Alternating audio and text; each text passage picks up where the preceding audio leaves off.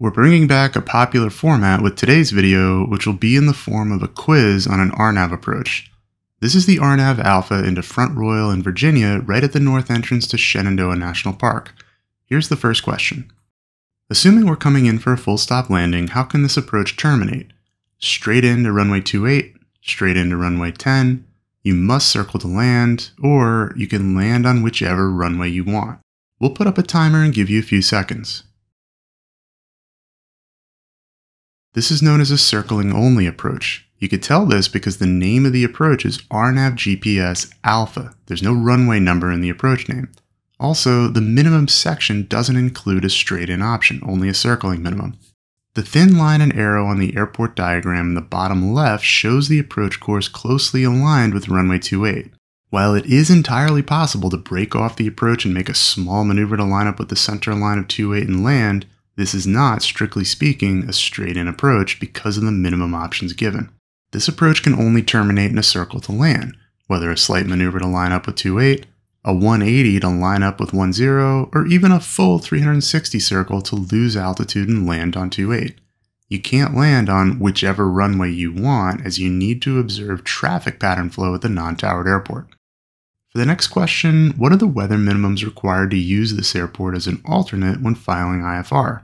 600-foot ceilings, 2 statute mile visibility, 800-foot ceilings, 2 statute mile visibility, consult the terminal procedures publication, or use of this airport as an alternate is not allowed.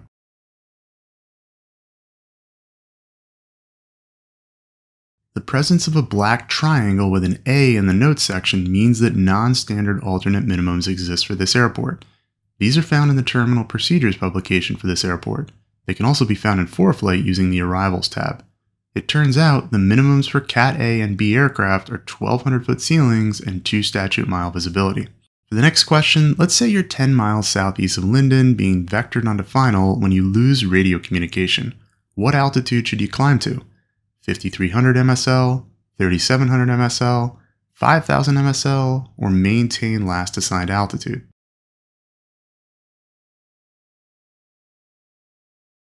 Since you're being vectored off a published section of the approach, you need to maintain altitudes issued by ATC. If you lose contact with ATC, you can no longer be given safe vectoring altitudes and must maintain a minimum safe altitude. This is listed as 5,300 in the circle symbol on the bottom right of the plan view. Last question, what are the initial approach fixes for this approach?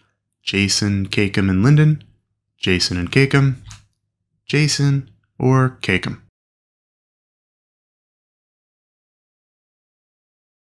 The IAFs are labeled as such at Jason and Caicum. An approach can begin at the Linden Vortac, but this is not an initial approach fix. This is the beginning of a feeder route which leads to the initial approach fix at Caicum, where you'll likely make a course reversal and join the approach course. These weren't easy, but how did you do? Let us all know in the comments, and don't forget to head over to the Flight Insight website linked here and in the description for more training and to check out our ground schools today.